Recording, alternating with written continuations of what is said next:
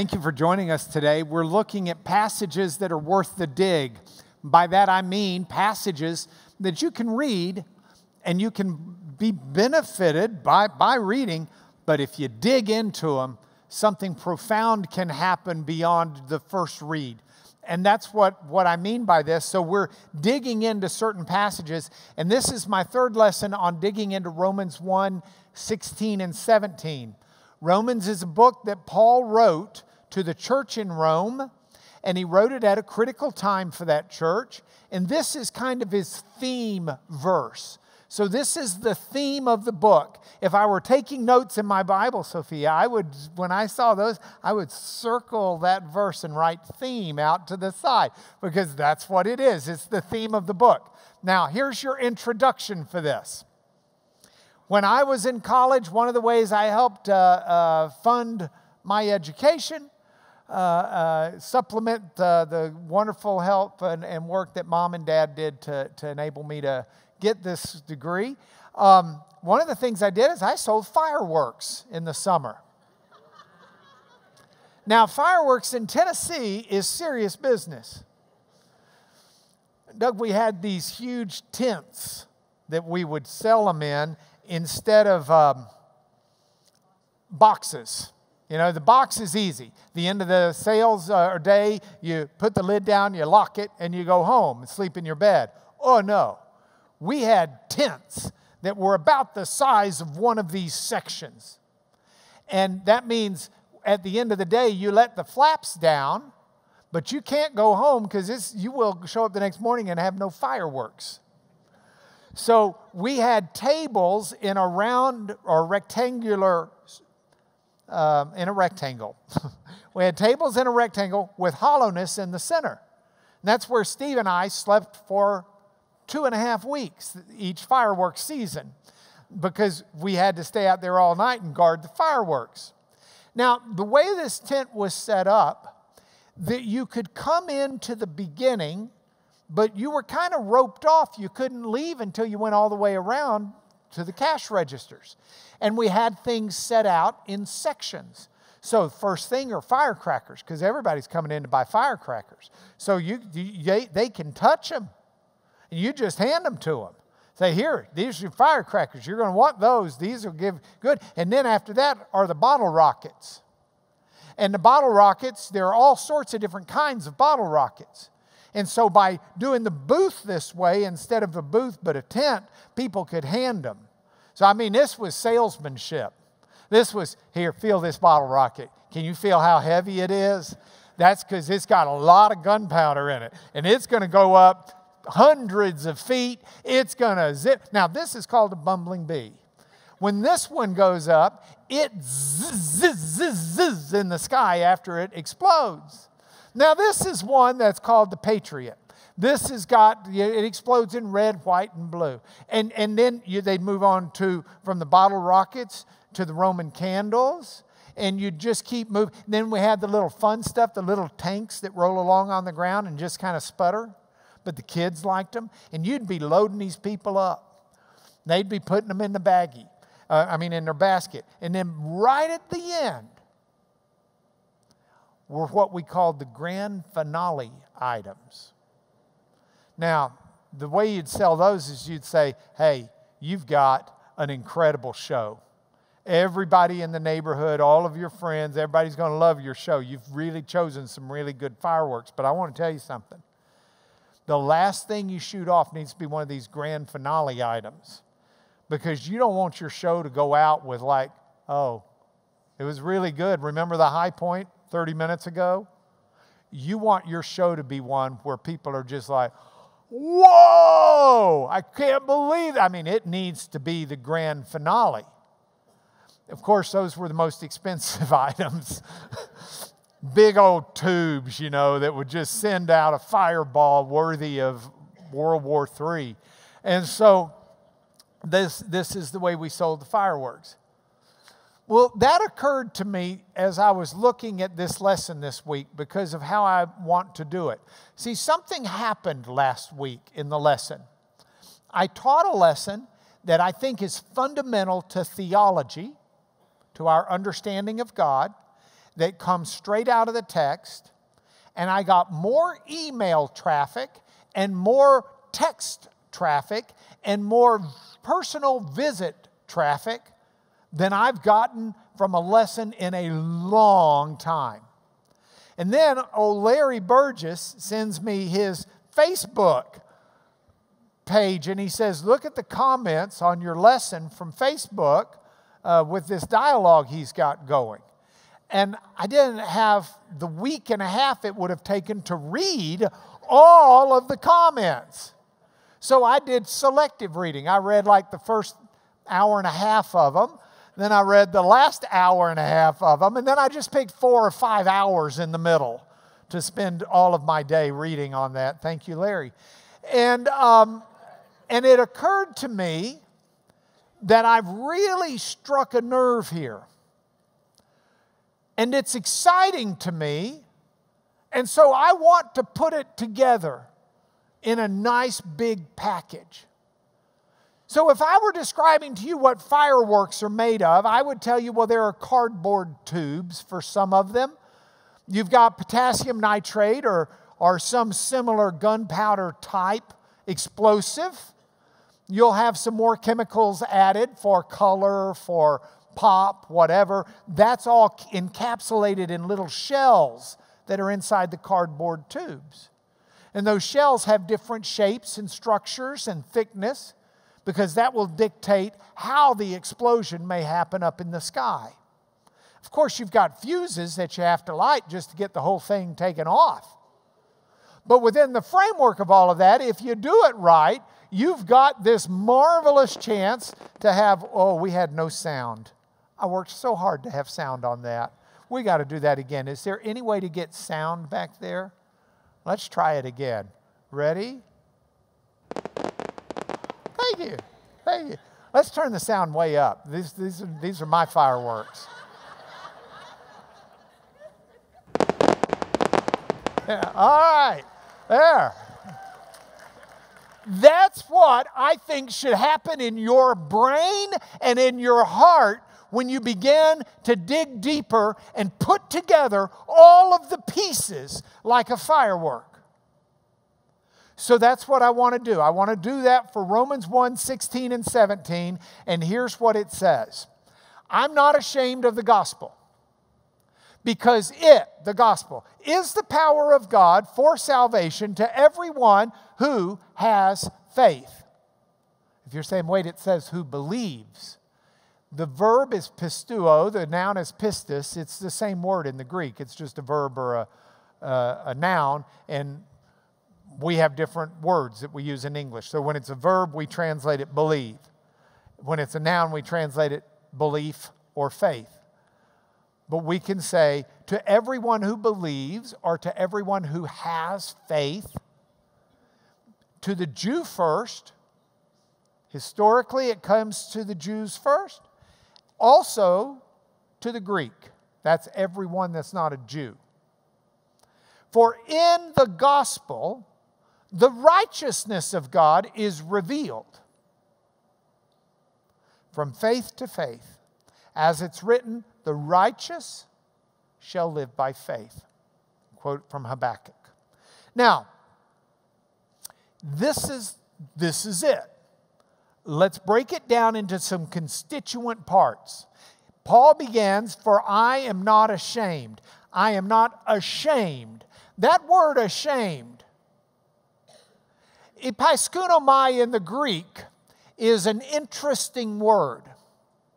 If we were just going to look it up in the dictionary, you might think it says embarrassed, but it doesn't. There is another Greek word for embarrassed. Paul's not saying, I'm not embarrassed. Paul is saying, I'm not episkeunomai.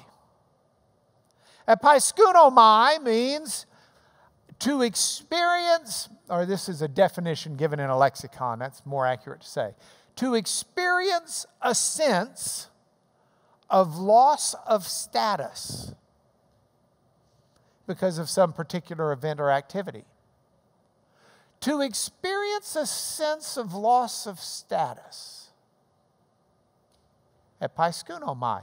I'm, Paul says, not experiencing a sense of loss of status because of some particular event or activity. This is not the kind of thing where I feel like I'm less of a person. This is not the kind of thing where I feel like I'm just kind of out there, where I'm a weirdo, where there's something deficient in me, where I'm just inadequate for some reason, where I'm a third-class spiritual citizen. I don't experience, Paul says, any sense of loss of stature because of some status, because of some particular event or activity. What is that particular event or activity? He tells us, I'm not ashamed of the gospel. I am not ashamed. I haven't experienced a sense of loss of status because of the gospel, because of the euangelion. We spent time on this before, but this is one of the constituent parts of the verse, and you got to have it all together here today. So the gospel, euangelion in Greek, means a great or a good message or good news. And I ask you, what is Paul's gospel? What is this great message? What does he mean when he uses that word? He makes it very clear in 1 Corinthians chapter 15 when he said, I would remind you, brothers and sisters, of the great news I preached to you. The message that's so good. In other words, here it is. Here is the gospel according to Paul. When Paul speaks of great news, this is what Paul means. Christ died for our sins. In accordance with Scriptures, He was buried, He was raised on the third day in accordance with Scriptures. That's the gospel for Paul. When Paul uses that word gospel, that's what Paul means. Jesus died for us. The gospel for Paul, don't forget, is the great news that is an historical event. He's not talking about the book of Matthew, Mark, Luke, and John, though they bear witness to the historical event. He's saying the great news is an historical event that Jesus Christ died on our behalf and was resurrected to our gain. So when you look at this verse, I'm not ashamed of the gospel. What Paul is saying is, I have not experienced a sense of loss of status because of Jesus dying for my sins. Doesn't make me less a person. Doesn't make me less in the community. Doesn't make me less in the world. And doesn't make me less before God. That is what he's saying. Now, he says the same thing in other places. In 1 Corinthians chapter 1, look at what he says. This is kind of his theme for a good bit of Corinthians. We preach Christ crucified. What's that? The gospel. The great message. We preach, we deliver a message of Christ crucified. We deliver the gospel, which is a stumbling block to Jews and folly to Gentiles. It is a source of shame for them. Paul's not ashamed. It's not a source of stumbling or loss of status for Paul. Why would it be a stumbling block to Jews? The Jews at the time of Paul, many of the Jews, considered themselves okay with God because of one thing: DNA. They were descendants, physical descendants of Abraham. Louis Miori's second favorite Jew is sitting right here on the front row, Rick Meadow, which is sad for Paul and all the other apostles, because the first favorite is Jesus. You're second. That bumps you ahead of Paul. But Louis always tells Rick, there's my second favorite Jew. Now, if Rick were to say, hey, I don't need any issues. I got no issues with God. I'm Jewish. My great, great, great, great, great, great, great, great, great, great to the nth degree grandfather was Abraham. The rest of y'all need to figure out what you're going to do with your life, but I'm okay. I don't need anybody to deal with my sins. There's nothing that needs to be done with my sinfulness. I'm Jewish. And the idea that I need a Messiah, that's just nothing. It's a stumbling block, a scandalon in the Greek. So the Greeks, by the way, the Gentiles, they had a whole different view. I don't know, we've got such a big audience here. We got people who watch this on TV and all, on computers.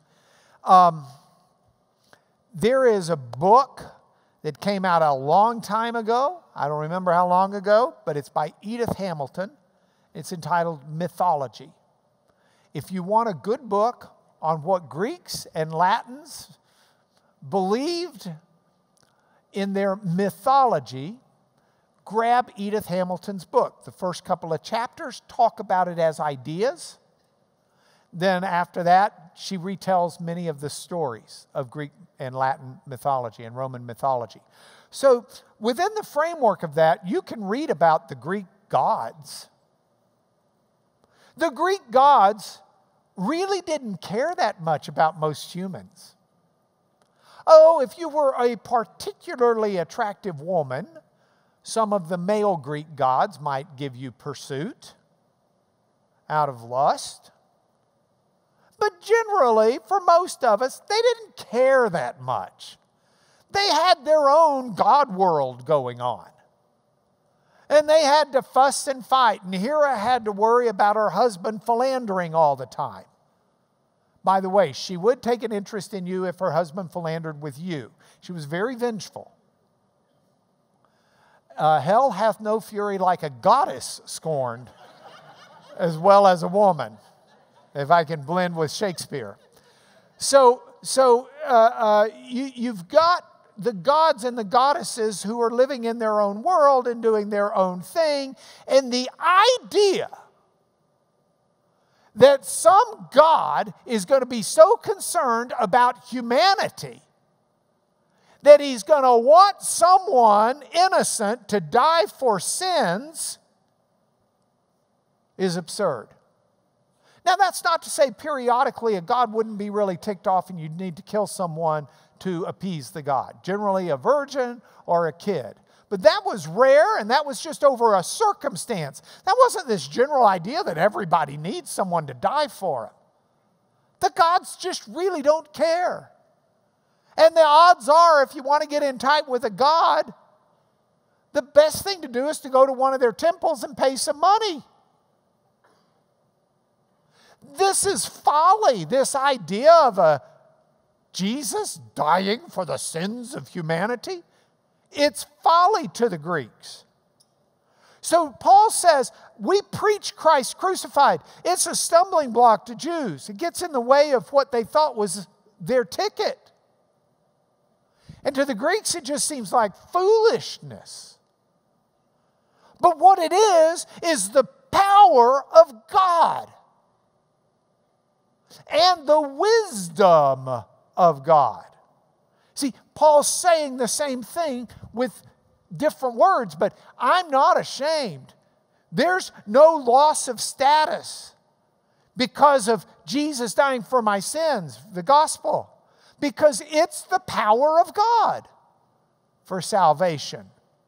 It is Christ, the power of God. So when you look at that, you realize it's the power of God for salvation. You realize Paul's saying, I've not experienced some sense of loss of status because Jesus had to die for my sins. Because in the death of Jesus, we get the righteousness of God. In the death of Jesus, we get the dikaiosune of God. This is what I taught on 2 weeks ago. Dikaiosune is the Greek word that's translated righteousness. It's a profound Greek word, and it should make us say, what is the righteousness that Paul's talking about here? What is this righteousness that's found in the gospel? How are we the righteousness of God? Because Jesus died for our sins. And that's what the passage says. In it, the righteousness of God is revealed. Well, the word dikaiosune has got two different kinds of meanings. It's got an ethical meaning in its main, but it's got a judicial meaning as well, a courtroom meaning. And Paul's using it in the judicial courtroom sense. When Paul says that in Christ, the death of Christ, the righteousness of God is revealed, he's talking about the courtroom righteousness. That's not guilty.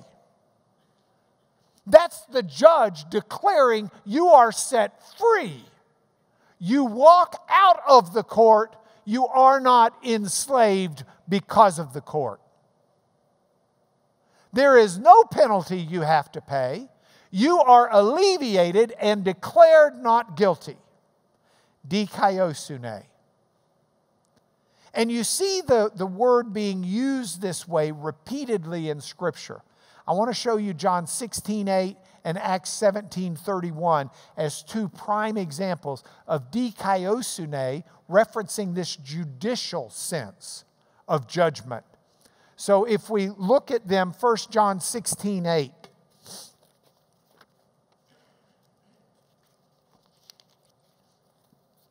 In John 16:8, Jesus says,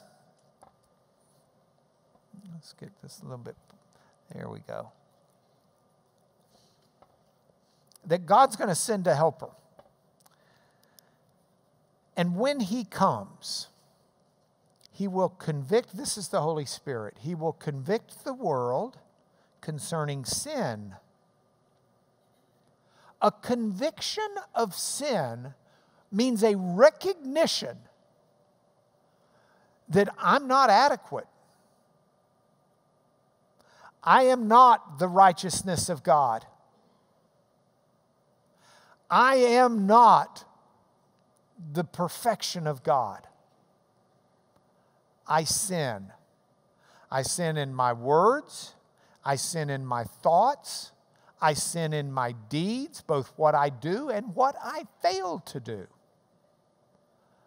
I sin. And I'm convicted of that. That's the work of the Holy Spirit. The Holy Spirit will not only convict the world concerning sin, but also dikaiosune, righteousness, that there's a penalty, there's a consequence for the sin. And that can be a not guilty, dikaiosune, or that can be a judgment.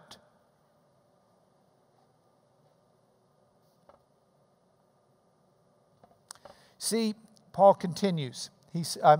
John, Jesus continues. Concerning sin, because they don't believe in me, what Jesus is saying, Jesus comes to not only convict the world of sin, but to pay the price.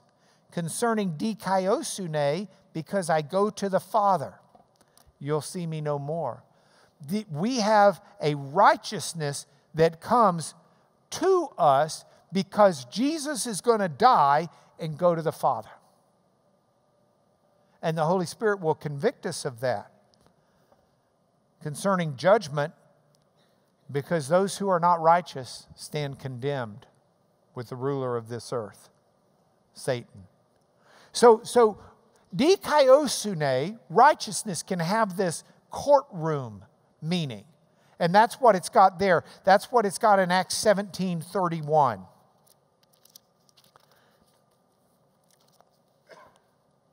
In Acts 17:31, Paul speaking to the Athenians.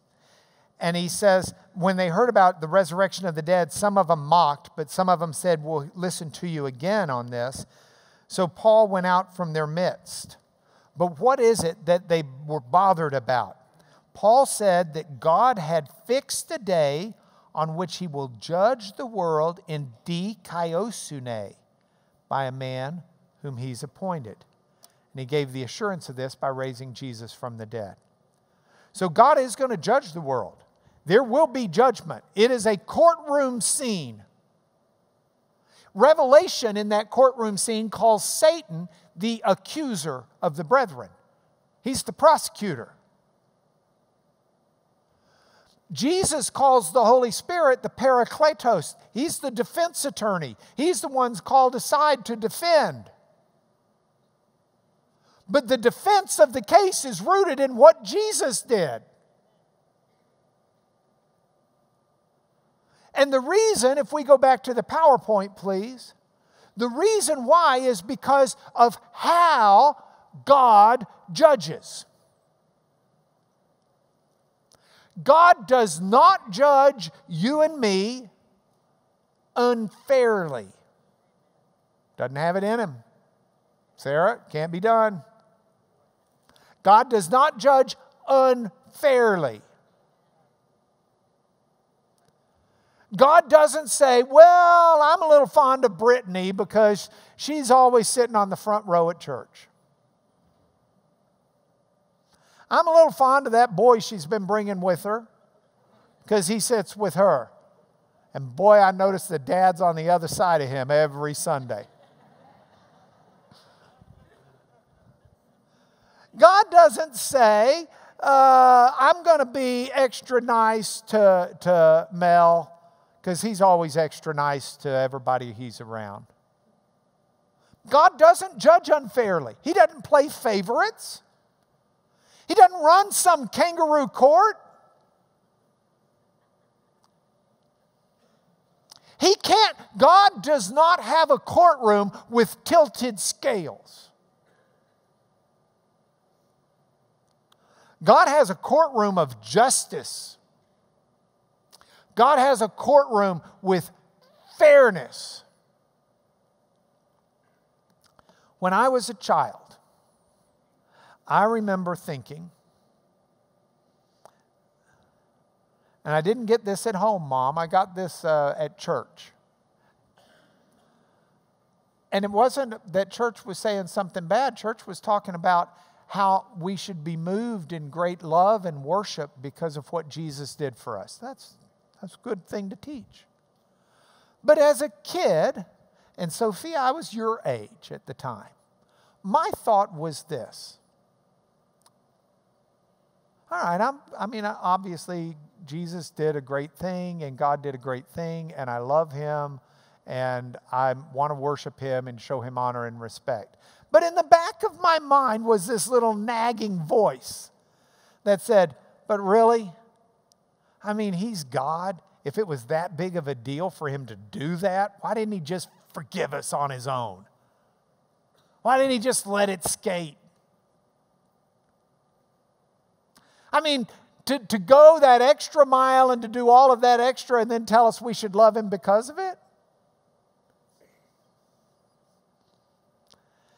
And I did not yet understand that God is a just God. In my mind, God could do anything because he's omnipotent. And I didn't understand, no.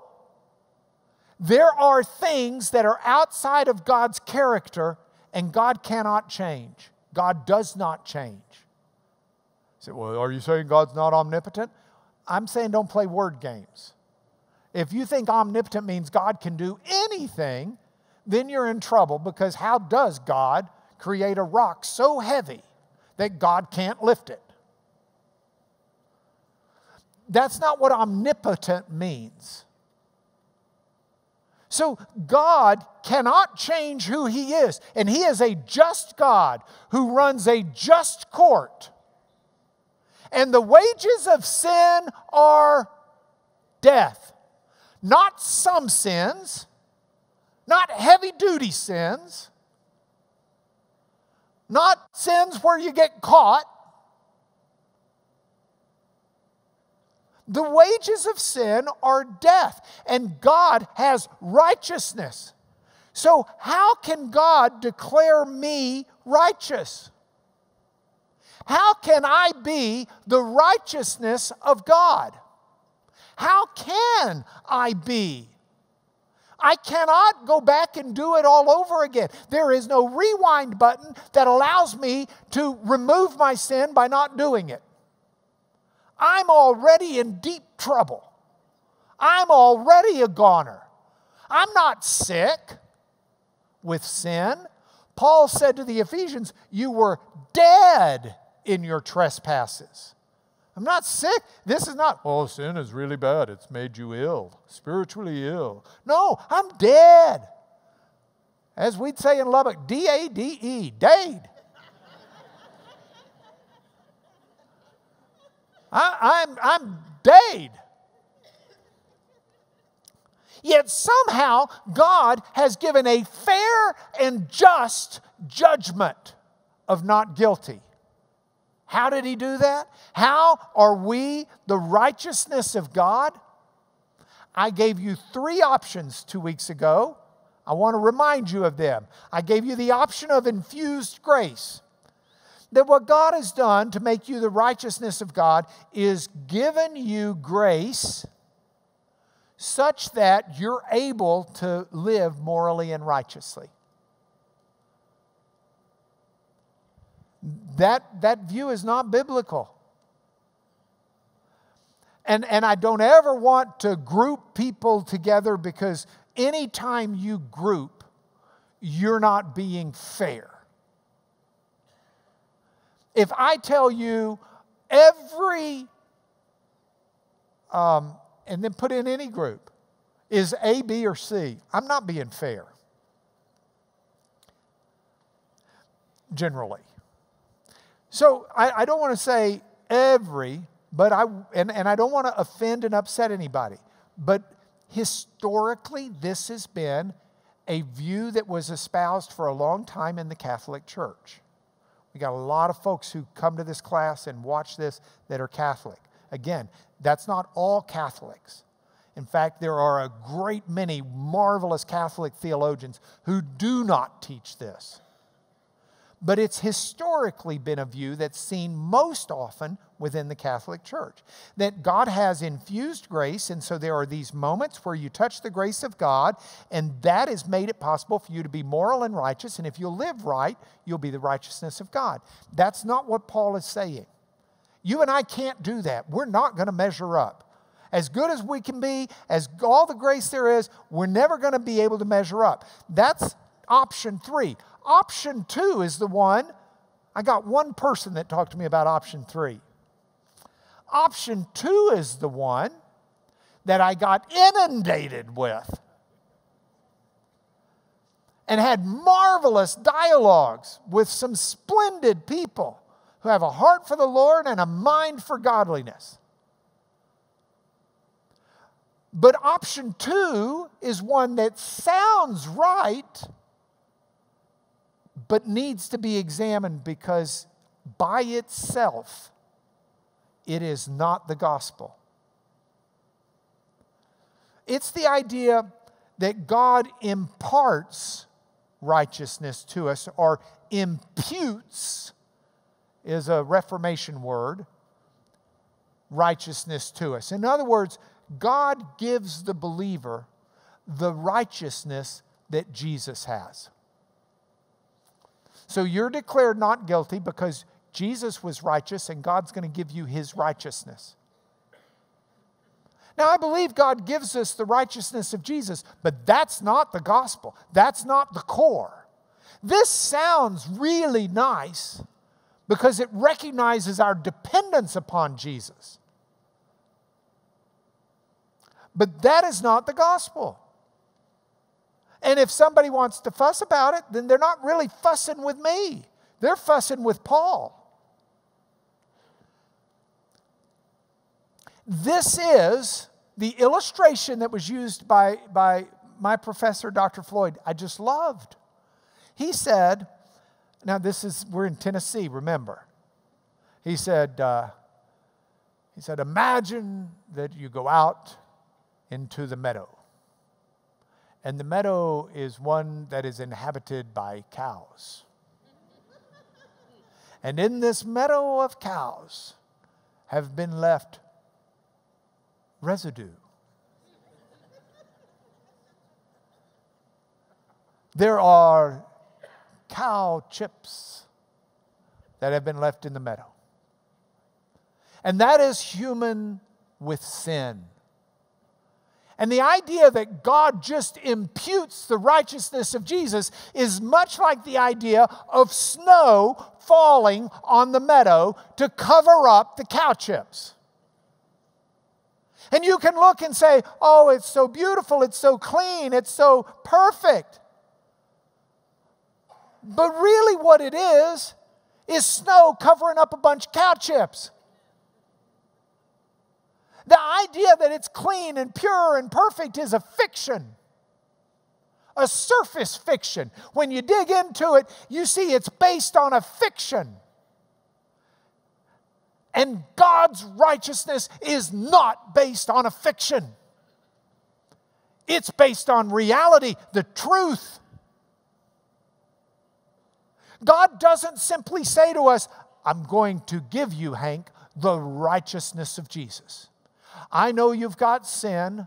Your wife has told me all about it.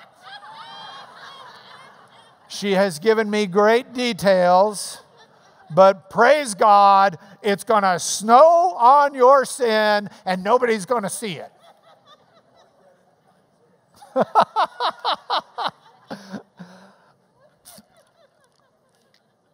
What God says, the righteousness of Christ is different. It's option number one. It says we're not guilty. We are righteous because the price for the sin has been paid. It's done. It is finished. Tetelestai, Jesus cried from the cross. It is over. The price has been paid. The meadow was cleaned up before the snow came. You have the righteousness of Christ, but more importantly, you have the cleaning, the redemption that comes from His blood. He has paid the price for your sins. Because God cannot simply look the other way with your sin. It's okay that you have sinned. You come and be into my bosom because I'm going to give you the righteousness of Christ. And so I'll take all of your sin anyway. No, it's the wages of sin are death. And I'm going to pay the price and die the death on your behalf so that you are clean. You're clean. The price for your sin has been paid. Look, God is a just God. He requires justice. And we know that. One of the most fun things I've ever gotten to do in my life is spend time with now deceased Judge Justice Antonin Scalia from the Supreme Court.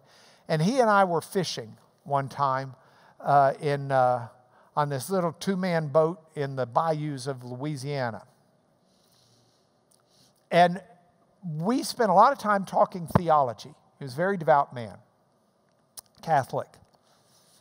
And I said to him, Justice, I don't see where you get purgatory. Now, if you don't know, purgatory is the belief that when you die, if you're a saint, you get to go straight up. But if you're ordinary, and you've been infused with grace, then you're going to go to purgatory where you're going to spend some unknown amount of time that God decides paying for the sins. And that's what he told me. He said, look, God's got mercy. He's taken us to heaven. But even with mercy, there must be justice. He says there's got to be purgatory. He says, I don't understand how you could not believe in purgatory because somebody's got to pay the price for your sins.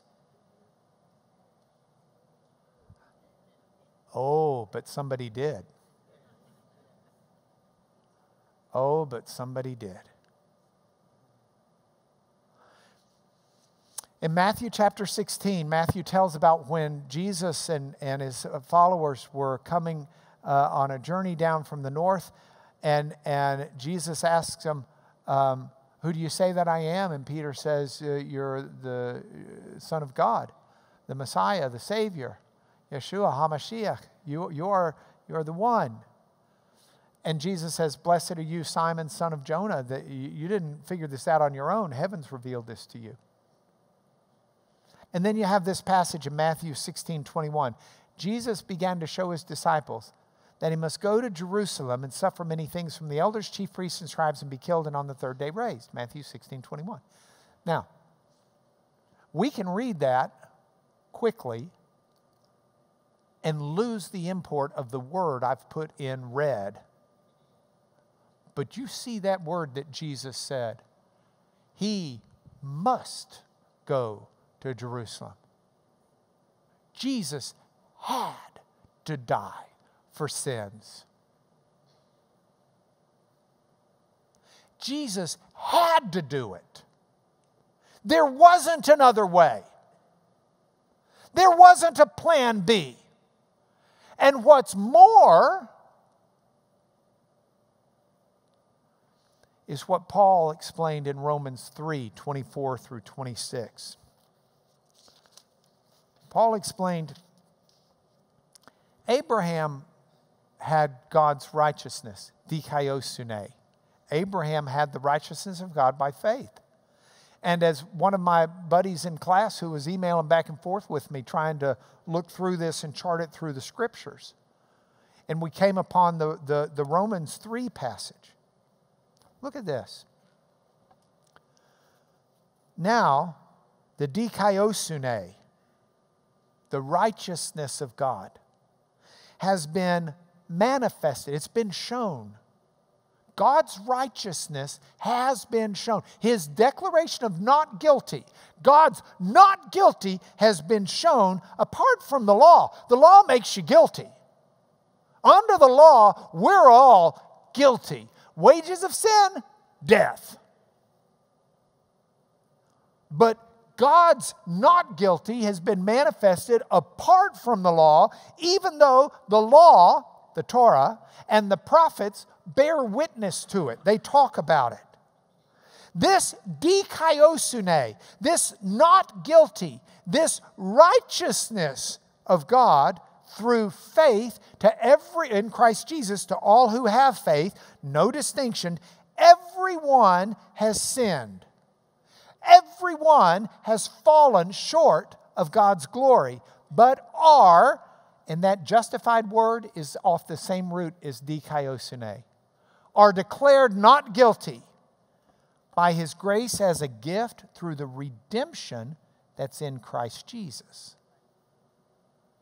And then look what Paul says. Paul says this was to show God's dikaiosune, God's not guilty, fair, just not guilty. Because in God's divine patience, He passed over former sins. It was to show His dikaiosune, His not guilty at the present time, so He could be just, He could be fair, and the justifier of those who have faith. What Paul is saying is, Jesus had to die if for no other reason than God was forgiving Abraham. But someone had to pay the price for Abraham's sin. God can't simply say, I'm going to let that slide. That's not the cosmic existence of justice. So that's not what we've got. So we go back, Paul says, I'm not ashamed of the gospel. For in the death of Christ, I haven't experienced a sense of loss of status because Jesus died for my sins. Because in the death of Christ is the righteousness, the dikaiosune, the not guilty of God revealed. We see it. It's revealed the not guilty that applied to Abraham, the not guilty that applies to a 5-year-old kid who dies and goes to the Lord. Why? Because Jesus paid the price for that 5-year-old kid's sin.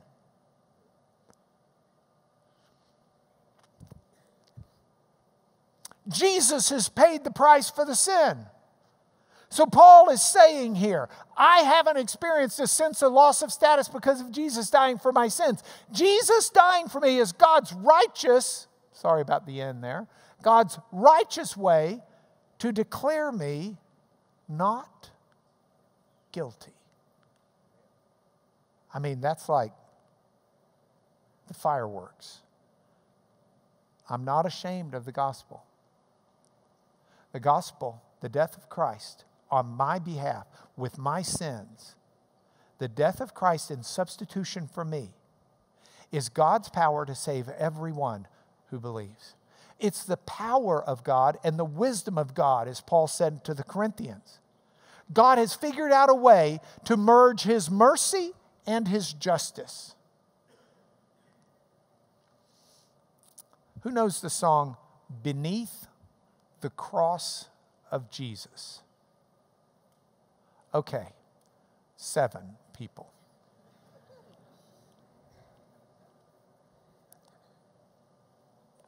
You need to know that song.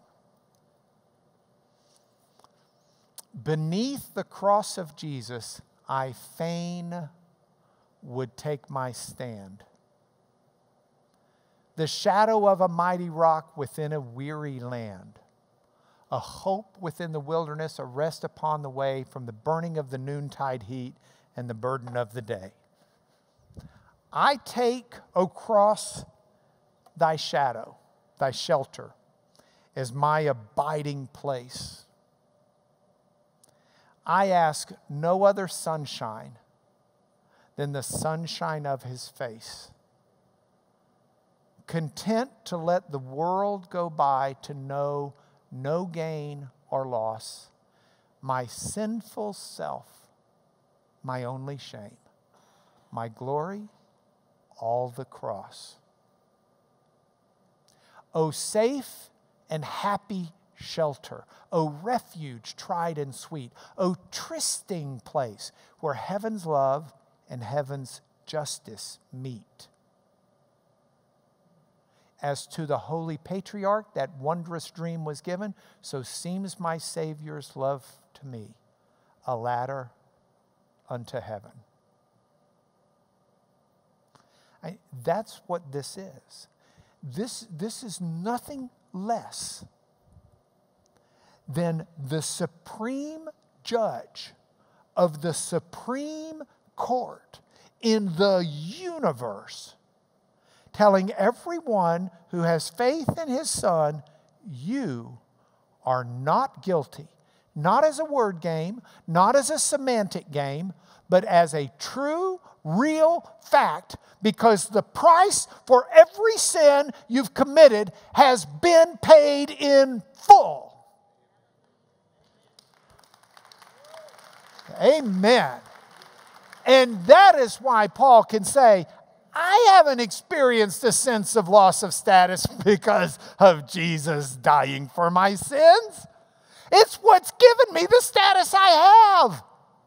It's the power of God to save everyone who believes. It may be a stumbling block. It may be folly.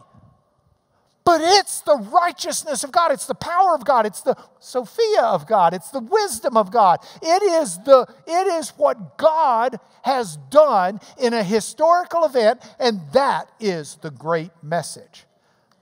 And it comes to those who have faith, which I want to talk to you about in more detail in a couple of weeks. So ignore these slides. We're out of time. But for now, when you dig into this verse, I sure hope you experience what I do, and that is just because that's worth the dig. Here's your go-home message, and then we'll pray us out.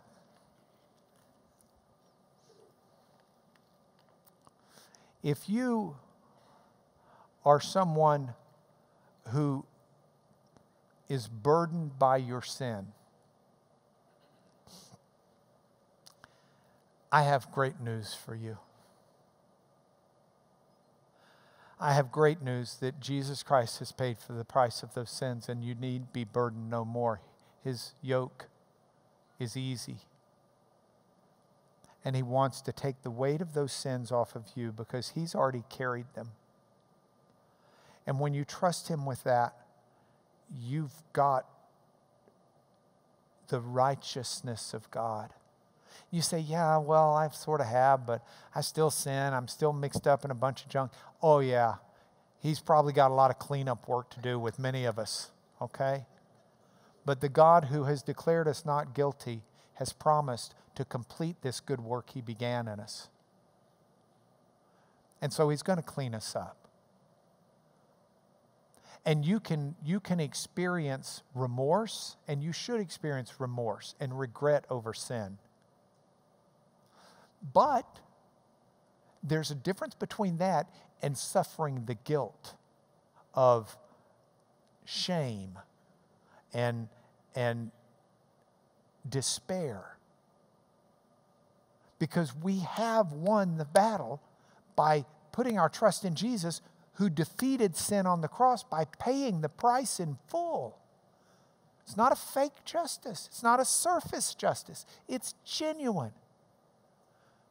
You can be as guilty as sin, and that's okay because the price for the guilty sin has been redeemed, paid. Now, there are some people who are dwelling in the midst of this, and you understand what God has done for you, and you rejoice, and you're thankful, and you're moved in love and deep respect and appreciation. And for those who hear this message, I hope that this is just a amen, that you shout emphatically in your soul. And then there may be some who are listening or come across this message who've never really walked into that relationship with God. Some who are saying, I need this.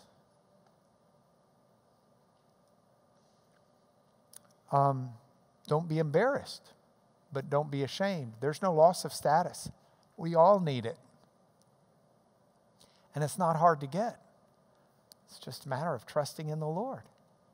It's a matter of coming to him and just acknowledging, Lord, I'm not even sure that I understand it all, but I know that I am a sinner in need of forgiveness and that Jesus has died for my sins. I'm going to have to trust that because I got nothing else. There may be another category of people who just say, well, that message doesn't apply to me. I'm a good person.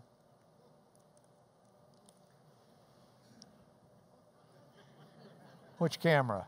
Show me the camera. Which one's on me? It's that one? That one?